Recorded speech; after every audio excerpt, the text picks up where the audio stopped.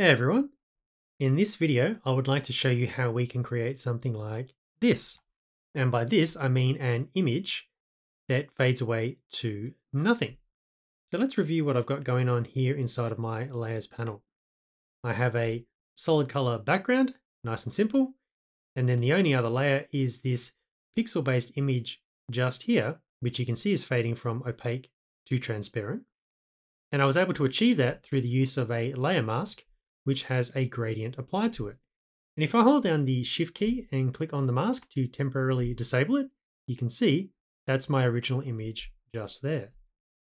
Now I'm actually going to grab the mask and throw it away because we are going to recreate that look from scratch in just a couple of moments. But first, I'm going to jump into this blank document just here and show you how to actually draw a gradient. So tap the G key. That will grab you the gradient tool. Also probably a good idea, guys, to double check that you haven't accidentally chosen one of these other tools that also use the G as the keyboard shortcut. So we're using the gradient tool. You'll see the options running across the top of Photoshop. You should see a gradient just up here. Now, if you click on the gradient itself, it will open up this gradient editor. Fantastic box where you can actually dial in your own gradients. But we are keeping this super simple today, guys. So cancel straight out of there if you opened it up. And rather than clicking on the gradient, click on the drop-down arrow next to the gradient. Now, when you do that, you'll open up a whole bunch of folders. Basics at the very top is what we want. And we are just looking for the one that goes from black to white. And if you hover over these, they will sometimes tell you what they are. But in this case, it doesn't want to do so. The reason, guys, we're seeing weird colors just over here is because it's picking up the foreground and background colors, which I have just down here. So don't worry about those. Just find the solid black to solid white option and click on it. And then you can just click away and we are almost ready to start drawing. I'm going to quickly jump into Photoshop 2019, guys. Having chosen the gradient tool and then clicking on the drop down next to the gradient in the options just up here, I want you to see this is sometimes what you will actually be presented with. Actually, earlier versions of Photoshop, this is what the gradients would show when revealed at the top just up here. So if you see something that looks like this, again, just hunt around for the black to white option, click on that, and you are good to go. Excellent. Let's jump back into Photoshop 2020. We've got our gradient tool drawing from black to white. So I'm just going to click, drag, and release across the canvas, and let's see what we get. Okay, fantastic. We've got a gradient that indeed goes from black to white, and we can see all these nice shades of gray in between. So note the gradient just up here there, guys. Basically, the color on the left is your starting point, and the color on the right is the finishing point. So if, for example, I was to drag from the top to the bottom, I should get black to white from top to bottom, and indeed that's the result that we get. Excellent. Guys, you can draw gradients in any direction that you like. If you wanted to keep a gradient square, in other words, keep it vertical or horizontal, use the Shift key while you're drawing the gradient. So if I want a perfectly vertical gradient, I'm going to hold down the Shift key and then draw from, say, bottom to top. And that's the result just there. Hold down the Shift key, draw from left to right, perfectly square again. Very nice.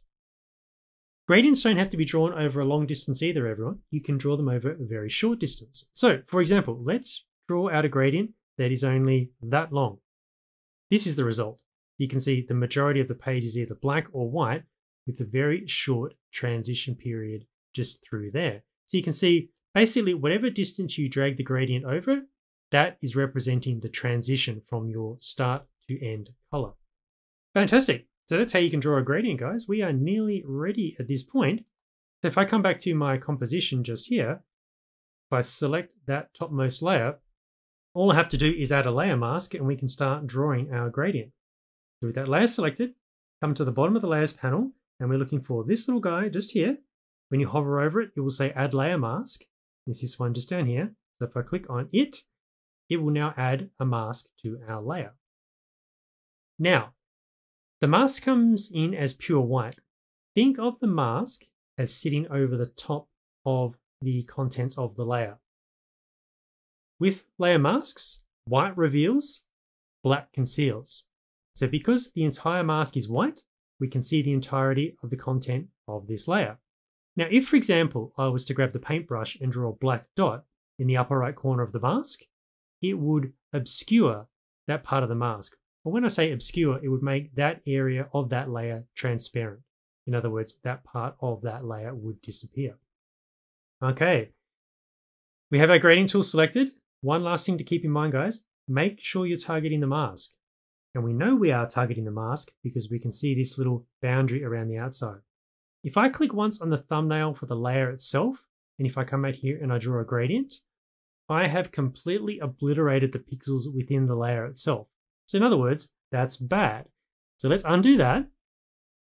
Click once on the layer mask. Always keep an eye, guys. You want to be making sure you are targeting the mask. Okay, the mask is targeted. We've got our gradient. We're drawing from black to white. Let's come out here onto our canvas and draw from, say, left to right.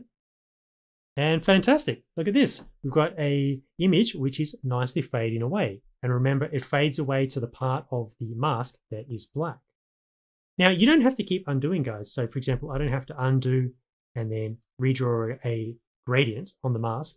You can actually just continue, because you're drawing from black to white, you can just continue to draw wherever you like, as many times as you like.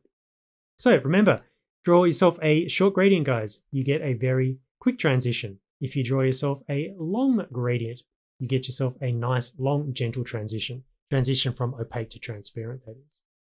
Now, in the original example, I had the image completely opaque at the top and completely transparent at the bottom, I beg your pardon. So drawing from black to white, I just want to draw myself a gradient which starts here with black and finishes up here with white. So let's try that. And I'm also going to throw in the shift key, and fantastic. That's the result just there, guys. So if I turn on my background just now, fantastic.